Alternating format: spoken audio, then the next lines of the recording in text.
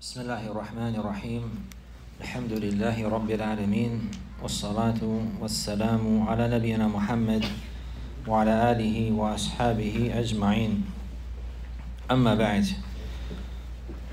So we have some questions that the youth they have put forward, and in the Masjid Telegram group it was made available an opportunity for them to ask questions anonymously. There's a form that was available, which is a very beneficial means in reality. May Allah reward the brothers who helped establish that. That was made available for them to ask questions without exposing anyone's name or identity, and that way one can feel free to ask whatever they need and whatever they desire without worrying about being exposed and the likes like this, which is inshallah is beneficial.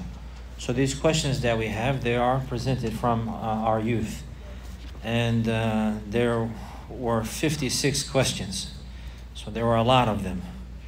So we'll try to answer as many as I can inshallah in the time that we have, and without keeping everyone too late. Some of them I will put them all together and answer them at one time in order to save time. Also, many of them they're similar, so those that are like that, they will be like this. So I'll try to read as much as I can from them, but if your question is not read specifically, maybe your question is included in the answer of another question, and this is my point. So many of the questions, they'll be answered at one time. We understand this point here? Okay, so we begin. Some of the first questions they mentioned was with regards to salah. And the question says, if a person misses some rak'ah with the imam, and the imam made a mistake, when the imam makes sujood sahw, does he do it with him or at the end of his salah? Somebody who came late to the prayer and he has to make up a portion of the prayer, but the imam, he made a mistake and the imam is going to make sujood sahw. So the one who came late, what will he do? This is the question. So this is according to the circumstance. And first, if the imam, he made sujood before taslim, then it's an obligation for the person praying to make sujood with the imam. Then it's an obligation for the person to make sujood with the imam. We understand that? If the person who came late and their imam is about to make salam, but before that he made sujood sahw, and then he made salam, it's an obligation here to make the sujood with him.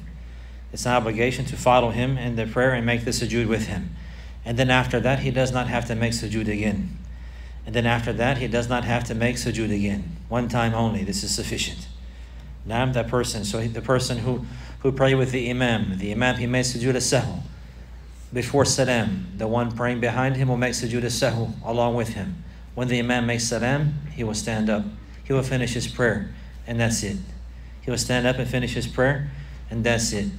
And as for the circumstance, if the imam, he makes sujood sahw after the salam, if he makes sujood sahw after the salam, then the person praying behind him who came late, he will not make sujood with the imam.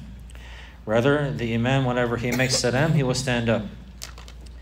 Now, whenever the imam makes salam, the man behind him and the person behind him will stand up, and he will finish the prayer, and then he will make sujood sahw at the end of his prayer in this manner like this. We understand? This is the answer. But one point should be known, that if the imam, for example, he made salam and then he made sujood sahw after the salam, the person, if he stood up already, he should not go down. Understand that? He should not go back down and make sujood. He just keeps going. That's the point. That's the point. He stands up. The one who prayed behind the imam, he stands up and he keeps going. He will not stand up and then go back down if the imam made sujood. You understand that? The imam, for example, he made salam. The brother stood up to finish his prayer. and then the imam makes sujood as-sahw. It's not allowed for him to go back down. It's not allowed for him to go back down and make sujood. Rather, he just completes his prayer and he'll make sujood in the end. He'll make sujood in the end. So if the imam, he makes sujood before the salam, the ma'mum, he will make sujood with the imam, and that's it. And he's finished. He doesn't have to make sujood as-sahw again.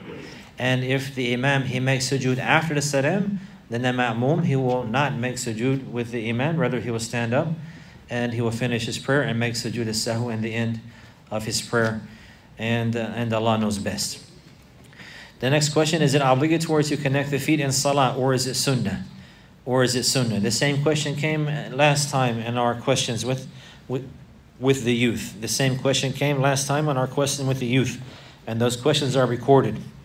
So if this person is a brother, he can come after class and we'll direct him to the answer in the recording. And if it's a sister, then he can go to the sister's side. She can go to the sister's side, and those sisters who are teachers there can direct them to the answer so that we can save time. It says, why isn't Taraweeh prayed in Tawheed? I said, I don't know about this question. I think this is a mistake, because Taraweeh is always prayed in Tawheed. Correct? Alhamdulillah. Then it says, why is there no Tahajjud? So now the second question, why is there no Tahajjud? So maybe they meant to say that the first time. I don't know. Allah knows best. The Taraweeh can be prayed both ways. So either way, they can pray in the beginning of that night and suffice with that. Or in the last 10 nights, they can pray in the beginning and then take a break and pray again later, if they like. Either way is both allowed and good. So there's no need to say, why don't they do this one? And maybe if they did that one, somebody will say, well, why don't they do this one?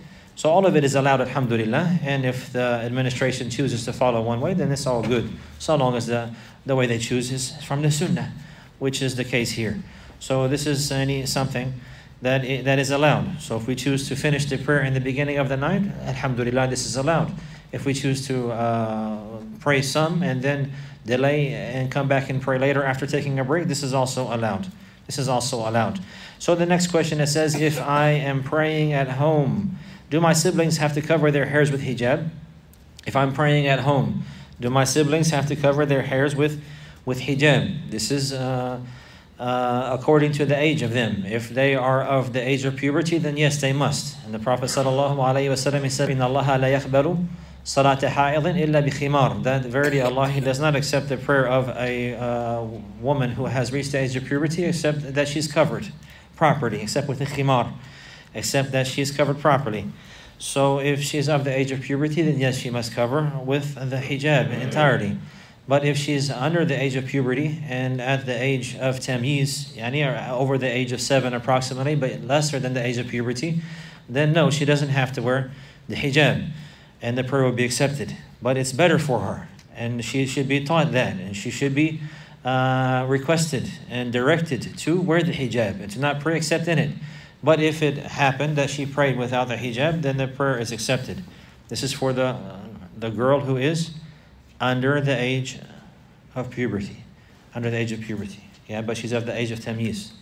But she's of the age of tamyiz. Because the condition for the prayer to be accepted is that she's at the age of tamyiz, approximately 7 years old. So 7, 8, 9, until she reaches purity. Before that, then it's not an obligation to cover the hair in the salah. But we should teach them and encourage them, and they should have honor and respect and learn that from the very beginning, that she shouldn't come to the prayer without covering properly, even if she's at the age of tamyiz, even if she's under the age of puberty. But if she prayed that way, it would be accepted. It would be accepted. You understand that? So what do we teach them? We teach them they should wear it. That way they're cultivated upon that way. That way they learn this and they become accustomed to that. But for example, if it happened, one of them just come to the prayer and they prayed like that, then it's not wrong, and the prayer is accepted, and Allah knows best. And Allah knows best. There was another question. They said, is pranking people haram? Is pranking people haram? For example, going behind them and scaring them, or pouring water on them when they are sleeping. Is this haram? The Prophet ﷺ, he has been given complete guidance, and this is from the most amazing and also beautiful affairs of Al-Islam. and the clarification of its perfection, and that the revelation had come and directly from Allah subhanahu wa ta'ala. And many times the way that it would come is according to events that would occur. And the person who learns the sunnah of the Prophet sallallahu alaihi wasallam, and he is familiar with the hadith of the Messenger sallallahu alaihi wasallam, he will see complete and perfect guidance in every aspect of life. In every aspect of life. The Prophet sallallahu alaihi wasallam, he even discussed this issue here directly. And this is because of an event that happened in the life of the Prophet sallallahu alaihi wasallam. They were traveling. This hadith is in Sunan Abi Dawood, and likewise in Al-Musnad by Imam Ahmed, that they were traveling and there was a man who fell asleep and he had a rope along with him. So some of them, they went to him while he's sleeping and took his rope. Some of the people of knowledge mentioned that what that means, he took the rope from him and startled him. Others, they said maybe they took the rope and did something with it to him. In any case, the man, he woke up startled. So they're joking with him. The man is sleeping, he has a rope with him. So some of the people went to him and they took the rope and did something and startled him while he's sleeping and scared him. And the Prophet sallallahu alaihi wasallam, he did not allow that. And he said, لا يحل لمسلم أن يروع مسلما. That it's not allowed for a Muslim to scare another Muslim. It's not allowed for a Muslim to scare another Muslim. So to go behind somebody and to scare them, this is not allowed. Or to go to somebody whenever they're sleeping and do something and scare them, this is not allowed. This is not allowed. This is haram. لا يحل. لا يحل يعني أنه حرام. It's not allowed, meaning it's haram. It's not halal. It's not halal for a Muslim to scare another Muslim, to frighten him, to startle him. You understand that? It's not allowed. This is haram. So this is not a good way. This is not a good way. We should not do that.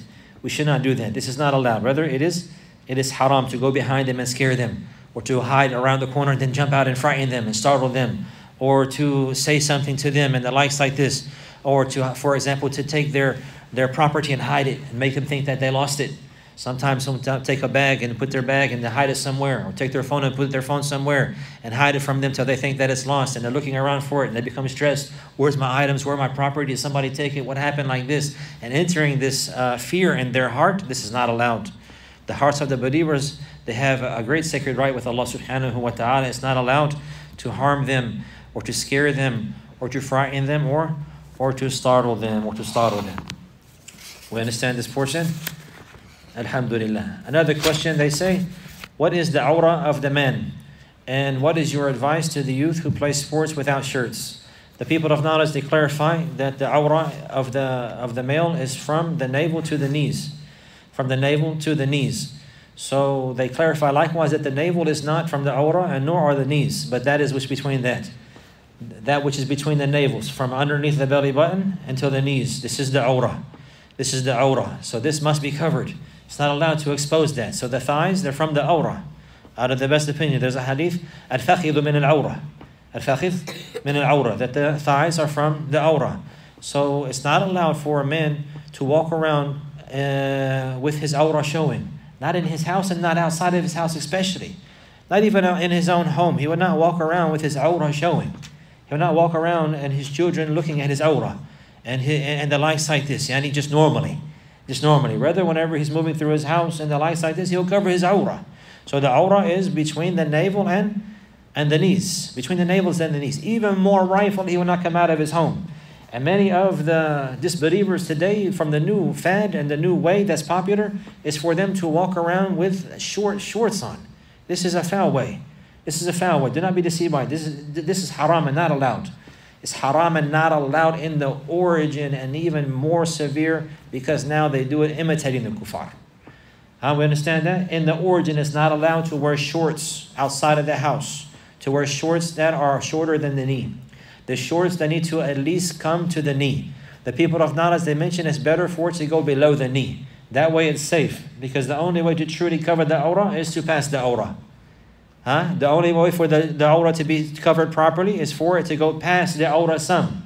If not, if you just put it right to the limit of the awrah, then it will come uncovered easily.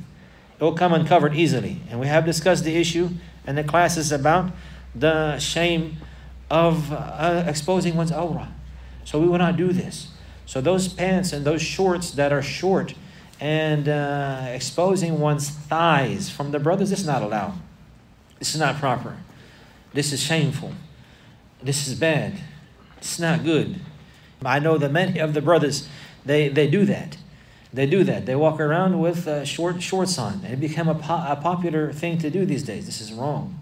This is wrong. This is shameful. This is bad. This is no good. This is exposing one's awrah and the likes like this. We understand that. This is not good. Do not do that. Barakallahu fikum. Cover your awrah. Have shyness. Have shyness. So what do we say about the one who plays sports without shirts on? We say that if they have pants that cover their awrah, then it's allowed. If they have pants on, they have shorts on, for example, that cover their awrah, they have below their navel and their knees covered, then this is what's obligatory. And if they had their shoulders uncovered and their chest uncovered, then this is not haram, nor is it impermissible. So this is allowed in general. But a person, he will be shy, and he will not just simply expose himself. And if in doing that is going to lead him to becoming exposed, and he will avoid that. He will avoid that. So it's better to not put yourself in a situation where you can expose your awrah. So in order for the awrah to be covered, you have to have your garment above your navel, because that which is below the navel is from the awrah. And you have to have your garment below your knees, because that which is above the knees is the awrah. So we should not take it lightly. We should not look at the disbelievers and follow their way. After this, they say there seems to be a trend growing for the boys, growing their hair. Some of the boys grow their hair, letting their hair grow long. And whenever they are asked about that, their excuse is that the Prophet ﷺ grew his hair. It's mentioned here, some of them even put their hair in ponytails. And others, they even go so far, because of their hair being so long, they buy women's hair products and they put it in their hair. Another question likewise about this, is it allowed for men to braid their hair? They say if they're not copying the kuffar. For example, if I want to grow out my hair. So first of all, we see here that the issue of the hair, the people of knowledge, they mentioned that this is not from the actions of the Prophet ﷺ that one will follow as an action of worship. That having the hair in a certain way is not from those actions that is legislated to follow the Prophet ﷺ and say, I have my hair like this because it's the sunnah, or I have my hair like that because it's the sunnah. The Prophet ﷺ, he had his hair according to the custom of his people. And at one time his hair will be long to his shoulders, and other times it will be between his shoulders and his ears, and other times sallallahu alaihi wasallam it will be at his ears, and other times it will be shaven completely. So the Prophet sallallahu alaihi wasallam, he did not encourage the Muslims to have their hair in a certain way. Rather, he was just observing the custom of the people in his time, sallallahu alaihi wasallam. This is one thing. And then another thing that we see here, some of those people, they say that the reason why they have their hair, and using this as an excuse, because they want to follow the sunnah of the Prophet sallallahu alaihi wasallam. But many times, shaitan, he will deceive people, and he will trick them, and they will make excuses. But from their actions, it's clear that they're not being honest, and they're not being truthful. And in reality, they're following their desires. So we have to be very cautious from following our desires. We have to be very cautious from following our whims, doing what we like to do and what we want to do. And even more severe than that is to do whatever somebody wants to do and then look for some type of hadith to support that, or look for some type of evidence or statement of a scholar to support that. And in reality, a person, they just want to follow their desires. In reality, some people, they just want to have long hair. So then they'll look around and they'll say, oh, the Prophet had long hair. So in one narration, he had long hair. But if you really want to follow the Prophet sallallahu alaihi wasallam also, he did not wear those tight pants that those people with long hair have. He didn't have tight pants on either. So if you want to follow the Prophet, why don't you follow him and wear the pants properly, that are wide and that are baggy, that are loose? The Prophet sallallahu alaihi wasallam used to wear a thobe. He He used to love to wear the qamis. Salama radiallahu anha, she said the most beloved garment to the Prophet sallallahu alaihi wasallam was the qamis, a thobe like this one. The people of knowledge, they say, لِأَنَّهُ أَسْتَرْ لِلْبَدَنِ, because it covers the private parts better. It covers more the private parts. The one who has a thobe on like this, inshallah, his privates won't come uncovered. Inshallah, his privates won't come uncovered. If you had an izar on, maybe it will come loose. If you had a top on, maybe it'll fall down. But as for this one, you put it on and it covers your whole body. So the Prophet sallallahu alaihi wasallam used to like that. He used to like that. Likewise, yani the garments that some of them wear, they want to have their hair in this way, and then they want to say it's the sunnah. But then whenever you look at them, they walk like the disbelievers, and they act like the disbelievers. So, and then we look at the people who have their hair like that now, and we say that's the disbelievers. So in reality, are we wanting to follow the Prophet Muhammad sallallahu alaihi wasallam? Or are we wanting to follow the enemies of the Prophet Muhammad sallallahu alaihi wasallam? My advice is to be truthful here. My advice is to be truthful here, and to really be truthful with yourself, and to know that Allah, He knows what's in your heart. إِنَّمَا الْأَعْمَالُ بِالنِّيَّاتِ, that Allah Azza wa Jal يَنْظُرُ إِلَى قُلُوبِكُمْ. Allah, He looks to your hearts, and He looks into your intentions. So if somebody is following his desires and he's tried with sins, that's one thing. But to try to blame that on the religion, or to find a way out and ascribe that to the deen of Allah, this is another thing. This is even more dangerous. This is even more dangerous. So if somebody was going to say something like growing his hair because the Prophet ﷺ did that, then he should also do that which is more rightful. He should pray like the Prophet ﷺ, and he should have manners like the Prophet ﷺ, and he should have his clothing like the Prophet ﷺ. The Prophet, he forbade having his pants below the ankles. Many of them, they want to grow their hair. Oh, it's because of the sunnah, but he drags his pants. This is all indications he's not truthful, and it's claimed that he wants to follow the sunnah. We understand that. This is very important. We can't play like this. Then also on top of that, the people of God, as they mentioned, and from them Ibn Abdul Barr. Ibn Abdul Barr, he died in the year 463. He has a great book, an explanation of the Muwatta of Imam Malik. And he is from the great scholars of hadith, who have explained the narrations of the Prophet ﷺ. He mentioned in his time that many people started having what is called a jummah. A jummah is a type of hairstyle the Prophet ﷺ had. Even it's mentioned in the Shama'il al-Nabawiyyah that the Prophet ﷺ kana azim al-jummah. He had a big jummah, meaning his hair would be long, coming down almost to his shoulders, sallallahu alayhi wasallam. This is one of the descriptions of the Prophet sallallahu alayhi wasallam.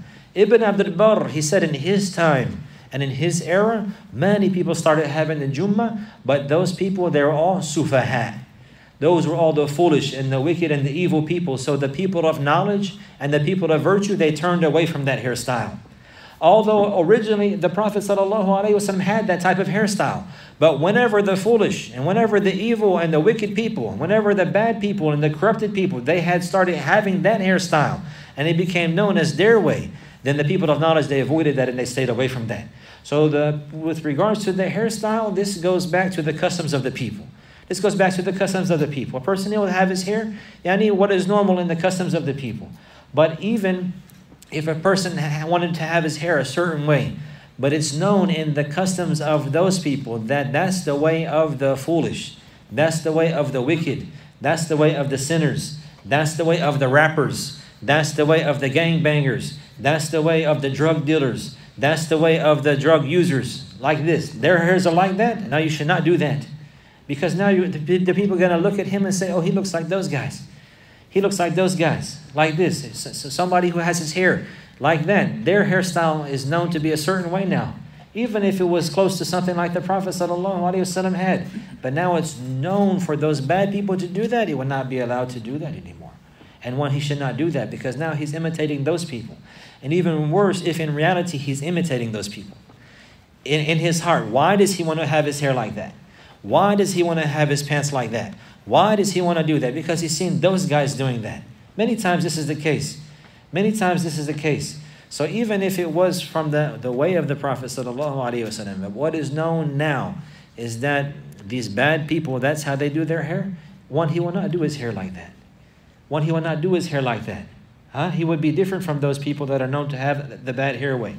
And for example, they're talking about, can I have braids? Somebody may say, oh, well, the Prophet ﷺ had braids. Okay, what kind of braids did he have, sallallahu alaihi wasallam? Do we know? What did they call them here? Corn rolls. Did he have that? No, it's mentioned that he had 4 braids coming out. And it's mentioned that this is not something that he had or that he was seen with sallallahu alaihi wasallam all the time, but rather he was traveling, and whenever he entered Mecca, he was seen to have these 4 braids in his hair. The people of knowledge, they mentioned that this is because of him traveling. And this is because he's going a long time without being able to shower or take care of his hair and the likes like this. This was not a custom that he did daily. This is not a custom that he kept it like that all the time. Sallallahu alaihi wasallam. And then it goes back again to the customs. So if we see around here that the people who are drug addicts or drug dealers or rap stars, they're the ones who have their hair braided, then a believer, he would not want to have his hair braided like them. He would not want to have it, even if they braided their hair exactly the same way. He would not be, it's become a custom now. It become a custom now that these filthy and these disgusting and these evil people, they have their hair like that. So if a person, he had his hair like that, then the people in the community, they'll be like, oh, he's from those filthy and disgusting people who do that. You understand that? Because now he looks like them. Now he looks like them. Is this clear? Who does he look like? Who does he look? He looks like the rappers. He's got his hair like this, and then he looks like, if you look on the TV or if you look on the YouTube and you look at this rap star and that rap star and this famous guy and that famous guy, and like that from the kuffar, from the disbelievers, those people who have foul tongues and foul mouth and foul lifestyles, you'll find they have their hair like that, and they have their style like that. So whenever the people see the person like that, he say, oh, he's like them. He's like them. You understand? And then he tried to say, oh, no, I'm following Prophet Muhammad. No, you're not. You're following those evil people. Don't deceive yourself. Don't deceive yourself. It's very clear who's following who. It's very clear who's following who. Sometimes maybe the youth, they say, oh, brother Abu Abdurrahman, you don't know what we're going through. But I tell you that I lived in this community, in this society, in America, and the majority of my life, I was not a Muslim. The majority of my life, I was not a Muslim. So I know what it's like to be a disbeliever. I know what it's like to live in disbelief. I know what it's like to follow those people and to be from those people and to act like those people. I know what it's like. I used to do that. I used to do that. Before I was a Muslim, I was tried by the likes of these things. And Allah saved me from that, alhamdulillah. So the street life and these things, I experienced that. I know about that. I lived that. So I know what it's like to want to imitate them or to be like to the rap star or the Jay-Z guy or whoever else is popular. All of these type of things. This is something that, alhamdulillah, me myself, I was involved in. Allah saved me from that. So whenever I speak to you about these things, I'm telling you from my own experience. So somebody who tasted something, he knows about those affairs. He has insight about those affairs. So whenever I mention the likes of this stuff, things that the youth are facing, the things that they're facing from trials with drugs or trials with girlfriends or trials with these affairs and that affair, these are things that I experienced myself. So I'm speaking to you from experience. And now I'm telling you as your brother. And so do not try to fool yourself. Do not try to fool yourself. So do not say, I want to have braids because the Prophet ﷺ had braids. La, them guys on Rap City got braids. That's why. That's why. So be sincere and be truthful. Because the Prophet ﷺ, he didn't really have braids like that. It's something that maybe one narration he's mentioned when he's traveling, and the likes like this. And even if somebody really wanted to follow the Prophet Muhammad ﷺ, he wouldn't begin with braids. He wouldn't begin with braids. Where would he begin? If you're going to do the braids, you're going to do the garment, right? And we know about the garment and your manners and your conduct. With the greatest thing the Prophet ﷺ he was applying was the salat. Where's the salat at? Many of them, they want to have braids, but they don't even care about salat. Maybe they didn't get up for fajr, or their father has to pull them out of bed for fajr. So this is something that we should be aware of, and we shouldn't deceive ourselves, and we shouldn't try to use the religion as an excuse to follow our desires. We should be truthful. We're truthful with Allah Azza wa Jal. If we have some fault, if we have some trials or some sins, we say, I have sins. May Allah forgive me. Inshallah, Allah will forgive this person. But as for saying that I'm following my desires, but I claim that it's because I'm following the Sunnah, this is different. This is a big problem. You understand the difference between the two?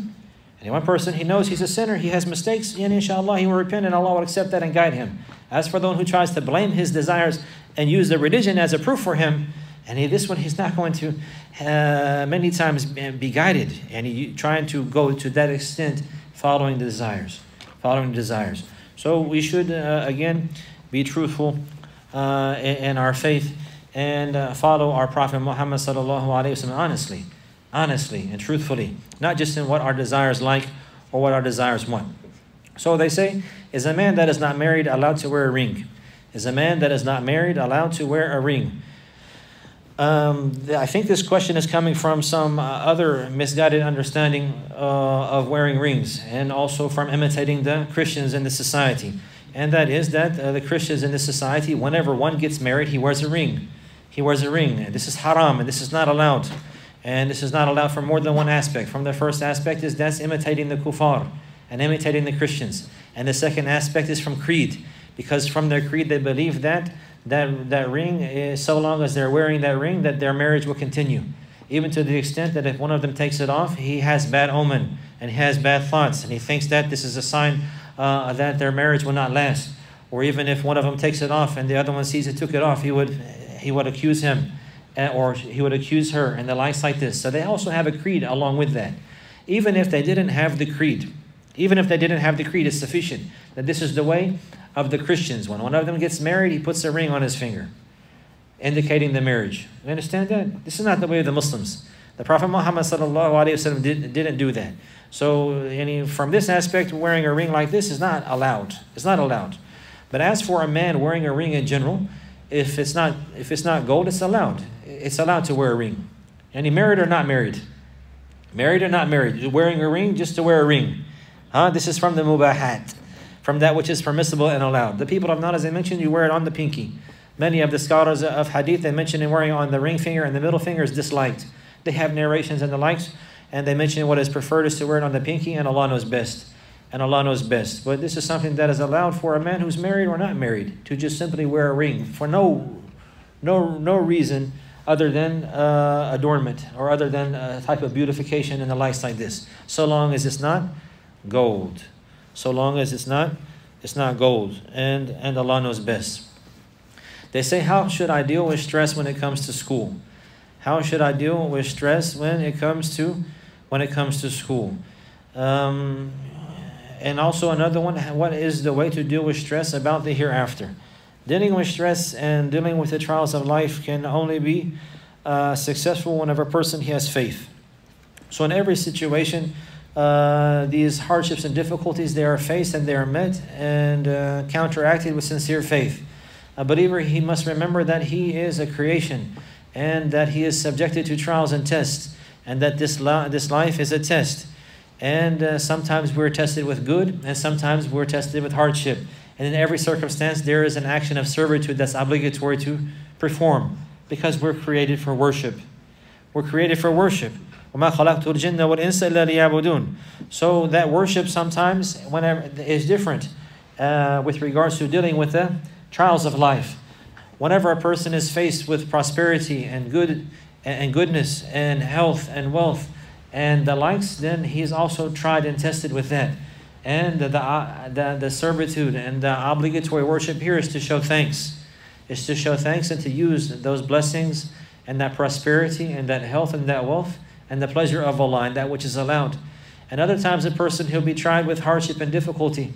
He'll be facing troubles and calamities and stressful events and the likes like this. And the type of worship that is obligatory now is to be patient and to know that these are from the decree of Allah. So here in the times of good times and ease, then one, he will show thanks and he will use those blessings in that which is allowed for him and permissible. And in times of hardship and difficulty, then he will be patient and he will accept the decree of Allah, and he will trust and rely upon Allah to help him and to save him and to protect him from the anger, from the dangers that he's facing, or from the stressful events that he's facing, and he will take the means that are allowed for him likewise to lighten them. So therefore it goes back to having faith. In this manner, the Prophet ﷺ mentioned that his affair will be good at all times. So the only way to be good whenever there is prosperity is to have faith and to be thankful. And the only way to be good whenever there's hardship and difficulty is to have faith and to be patient. So the one who realizes that the stress that one is facing, in school or in worrying about the hereafter and the likes like this, all of this can only be removed by putting one's faith in Allah and by trusting Allah. If a person is stressed about the hereafter, then he should repent to Allah. And he should try to be sincere and obedient to Allah subhanahu wa ta'ala and leave off the sins. And the one who is truthful and does their best to fulfill the obligations and to avoid the prohibitions, then Allah, He will put happiness in their heart and contentment in their heart. And they will be able to deal with these affairs. And the one who is doing good and striving their best, then they have high hopes that their actions will be accepted. So therefore, the hereafter is something that they're looking forward to and they're making preparation for. So it's not something that will stress them. Rather, there is something that they're preparing for. It's something that they're preparing for. Stress comes many times because of sins. Because of sins. A person, he will fall into sin. He will look at that which is not allowed for him. Or he'll have relationships that are not permissible. And all of this is reason for the heart to become sad. And for the heart to become stressed. And for problems to enter into the life. And for distress to come and worry to come. And for grief to come and sadness to come. And the way to remove all of that is only by obeying Allah. And being truthful in one's religion and in one's worship. And striving to fear Allah in public and in private. And striving to fear Allah in public and in private. Here we say, how do we act towards the kuffar at school or workplaces? We just try to avoid them as much as possible. Dealing with the kuffar in school or in workplaces, and if a person is forced to interact with them, then he would try to minimize that as much as possible. All the while being courteous and nice. All the while he'll be courteous and nice. He will not be rude and he will not be harsh. But at the same time, he will not be so friendly and courteous that he follows along behind them or follows along beside them and he partakes with them and he's being a companion and friend with them. He will be an acquaintance. His relationship will be brief and he will avoid being close to them or going into conversations and deep with them. Unless it's about da'wah and calling to Allah, then that's something different. But just having these general relationships like this, a person, he will just keep a distant relationship.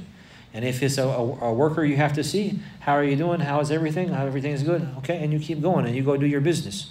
You go do your business. Somebody at school, he's forced to see him. How are you doing? Everything is good. And you just go about your business. You don't keep a close relationship with the disbelievers. They're awliya, ba'duhum li ba'd. As for the believers, then they are awliya, ba'duhum li ba'd. So the believers, they are friends and companions and colleagues and allies one to another. And the disbelievers, they are like that to themselves as well. And if a person was hoping to find stress and problems and troubles in his life, then he look no further than befriending the disbelievers. Then look no further than befriending them. This is the straight, quick reason to find stress and problems and hardship and the likes like this. You need to find a bad life, to have bad companions. Bad companions lead to a bad life.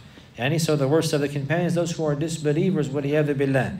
So to minimize that relationship as much as possible. And Allah knows best. Is it allowed to have a credit card if they intend to pay the full balance every month to avoid interest? For example, if I have the cash to pay the credit card bill before I even use the card, but want to leverage the credit card to build credit or gain points. These credit cards, they have conditions you have to agree to. And those conditions is that you have to pay interest. You have to pay interest. There is a condition there before you can get a credit card. I'm not talking about a bank card, where you use the money in your own account. That's different, right? There's a difference between a bank card and a credit card. Everybody agree with me? Am I right? Okay, he's talking about what? A credit card. A credit card is when they give you a card and they say you got this much credit. You can spend as much as you like and then pay us back whenever you want to. According to the stipulations, according to the conditions. So the credit card contains a loan. The credit card is really a loan. They're going to loan you so much money. So the only way they loan you that money if you agree with them. In the agreement, you have to agree to pay interest. So this person is saying that, and obviously it's clear they intend to pay the full balance every month to avoid the interest. So here the fact that you have to agree to interest. You have to agree to the interest. You have to agree to interest. It's not allowed. It's not allowed to agree to interest because in agreeing to that is being pleased with that. And agreeing to that is being pleased with that. So therefore it's not allowed to take a credit card. It's not allowed to take a credit card because in the contract is interest. There's a hadith in Sahih Muslim, the Prophet ﷺ, he said, from the hadith of Jabir, لَأَنَا رَسُولُ اللَّهِ صَلَى اللَّهُ عَلَيْهِ وَسَلَّمَ آكِلَ الرِّبَى وَمُوكِلَهُ وَكَاتِبَهُ وَشَاهِدَيْهِ. The Messenger of Allah sallallahu alayhi wasallam, he cursed the one who eats riba, the one who takes it, and the one who gives it, and the one who signs for it or writes it, and the one who witnesses it, and the ones who witnesses it. So the issue of interest is very dangerous. The issue of interest is very dangerous. So one will not agree to pay interest even if he has the intention to not pay it. And he cannot agree. That's a contract. That somebody says, oh, you got to pay. If you don't pay, you're going to have to pay interest. And then he's going to say, yes, he agrees. So this is affirming that he's pleased with that.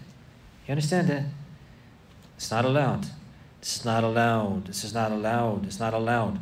And then they say, and this is shaitan. This is from those whispers of shaitan. What does he say? Oh, you need to build credit. You need to build your credit. Your credit with who? What does building credit mean? You want to have good standing, right? With some people. So you're going to sell your religion to have good standing with the people? You're going to sell your deen and earn the anger of Allah? Allah, He says, فَإِن لَمْ تَفْعَلُوا فَأْذَنُوا بِحَرْبٍ مِّنَ اللَّهِ وَرَسُولِهِ. That if you do not give up the interest after you know it's haram, then have an announcement of war from Allah and His Messenger. So the issue of riba is nothing light at all. It's a war from Allah and His Messenger, sallallahu alaihi wasallam, for the one who takes it. So we shouldn't sell our religion like this in order to have good credit. If somebody really needs credit, then there's other ways to get it. There's other ways to get it. Definitely will not sell his religion for it. He definitely will not disobey Allah for credit. Maybe he will disobey Allah and get the credit and make the contract and never even get to use the card. He'll die. Some people, he's gonna get this big credit card. He signs the credit card, and on his way home he gets in a wreck. He doesn't even get to use it. What if this happened to somebody? And he completely sold his religion, completely sold his deen. And this is not something light. It's not something light. So no, you cannot take credit cards. It's not allowed in Islam. It's not allowed for a Muslim to agree to interest or to sign to interest, even if he didn't pay that. Even if he didn't pay that. Okay, now we see, they say, is Quran more important than Hadith? Is Quran more important than Hadith? The Quran, no doubt, has the highest virtue with regards to the revelation and with regards to the legislation. And it's the words of Allah subhanahu wa ta'ala. The Quran is the words of Allah, and the one who recites it, he has a reward. And it's a requirement for the prayer to be correct, that the Quran is recited. That the Quran is recited. So with regards to virtue, no doubt the Quran has a higher status than the Sunnah with regards to virtue. With regards to virtue and nobility, no doubt the Quran has a higher status than the Sunnah. But with regards to establishing proof and establishing rulings and establishing halal and haram and permissible and impermissible, then the Quran is equal to the Sunnah. Then the Quran is equal to the Sunnah. The Quran is equal to the Sunnah. Rather, sometimes there will be rulings that are established in the Sunnah and not established in the Quran. And other times there are rulings in the Quran that are not clarified or understood except by way of the Sunnah. So with regards to establishing the legislation and the laws of Allah, then they're equal and they must be together. And they're not separated. And we'll not say this comes first and then that one. Rather, they are equal and one of them complements the other and clarifies the other in this manner like this. So the Quran and the Sunnah are equal with regards to establishing rulings and laws. As for the virtue and the nobility, then the Quran has a rank higher because it's the words of Allah. It's the words of Allah. As for the Sunnah, it's the words of the Messenger, sallallahu alaihi wasallam. You understand the difference? That's clear? So the virtue, the Quran, is higher than the Sunnah. But with regards to establishing rulings, then the Quran and Sunnah are equal. Even some of the Salaf, they would say, Al-Quran ahwaju ila sunnati min as-sunnati ila al-Quran. That the Quran is more need to the Sunnah, and because the Sunnah clarifies the Quran. The Sunnah clarifies the Quran. Many things will be mentioned in the Quran that are general. And the only way to understand the details of that are in the Sunnah. That's what they mean by that. That's what they mean by that. So the Sunnah clarifies the Quran, specifies the Quran, brings detail to that which is mentioned in general in the Quran. So they come together. They come together. They're equal with regards to rulings, with regards to legislation, with regards to Islamic law. Understand that? Alhamdulillah. Is Chick-fil-A halal? Is Chick-fil-A halal? Huh? Huh? Musiba. Allah, He says, اليوم أحل لكم الطيبات وطعام الذين أوتوا الكتاب حل لكم. Allah, He says, today we have made permissible for you that which is wholesome and good, and likewise the food of the people of the book has been made permissible for you. Ibn Abbas radiallahu anhuma, he says, طعام الذين أوتوا الكتاب أي ذبائحهم. الذبائح, يعني the meat that is slaughtered. So the meat that is slaughtered from the Jews and the Christians is made permissible for us. So that's the original ruling. That's the original ruling, that the food, meaning the meat that is slaughtered, and from the cattle and the chicken and the likes, that is slaughtered by the people of the book, the origin is that it is permissible. That it is permissible. So to say that it's haram requires a proof. To say that it's haram requires a proof. Allah He says, وَلَا تَقُولُوا لِمَا تَسِفُ أَلْسِنَاتُكُمُ الْكَذِبَ هَذَا حَلَالٌ وَهَذَا حَرَامٌ لِتَفْتَرُوا عَلَى اللَّهِ الْكَذِبَ إِنَّ الَّذِينَ يَفْتَرُونَ عَلَى اللَّهِ الْكَذِبَ لَا يُفْلِحُونَ. Do not describe with your tongues lies, saying this is halal and this is haram, to fabricate lies against Allah. Verily, indeed, those who fabricate lies against Allah, they will never be successful. They'll never be successful. So the origin with regards to this affair, the food of the people of the book, is that it's lawful for us. Even Aisha radiallahu anha, she mentioned that there was some new Arab who accepted Islam. So they don't know if they said the name of Allah on the food or not. Sammu antum wa kulu. You say Bismillah and eat. You say Bismillah and eat. And that was with regards to the food of the Muslims. But the point is that likewise the food of the people of the book is allowed for us. So this is all halal.